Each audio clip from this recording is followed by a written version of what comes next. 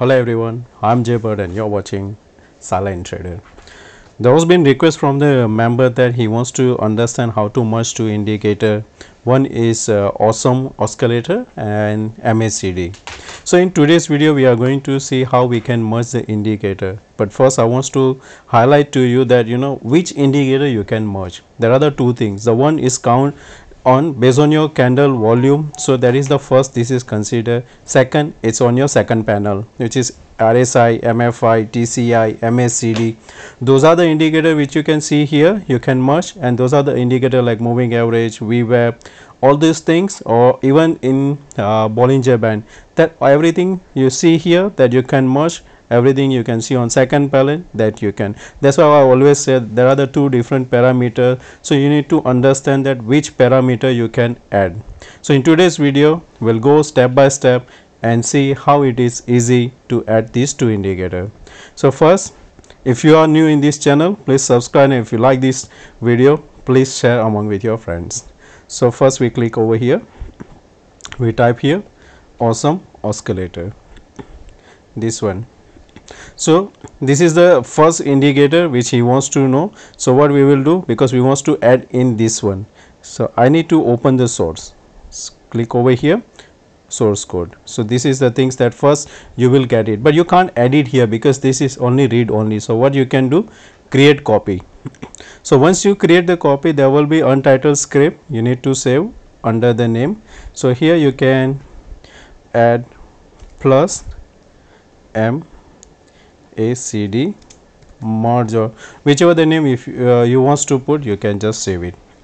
Once you have these things, you need to find MACD code. For that you can click on this three dot, go over here, reference. Once you click over reference, type here MACD. This is the one, the MACD. Scroll down, this is the simple MACD which we want to copy from here until this. Close this, come back over here, enter. Once you click over here, save. Alright, now we want to see whether it works or not. So what we will do, we'll close this, add to chart. So now here you can see your both indicator, you can see here there is some MACD also, but here we can't see because this the color is almost the same. So what we can do, come back over here, this we will change here the color. The first I will change here the black color, easier. Okay, I will save. So now here you can see there is a back color. Second thing, this orange, this we will change to something that like green, okay, blue color. And the red also we will change to the white color. Okay, now save.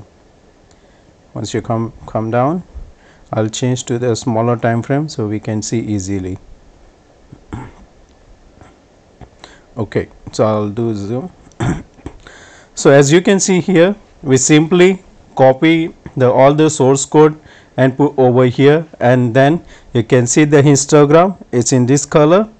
You can change this one also. If you want to change anything, you can go into your setting, click here, setting. This is your setting, you can change the color from here also. This here your histogram. If you want to change to the highlighted color, you can go over here and change.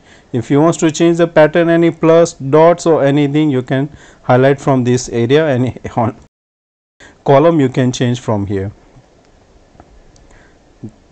The first one based on the chart one.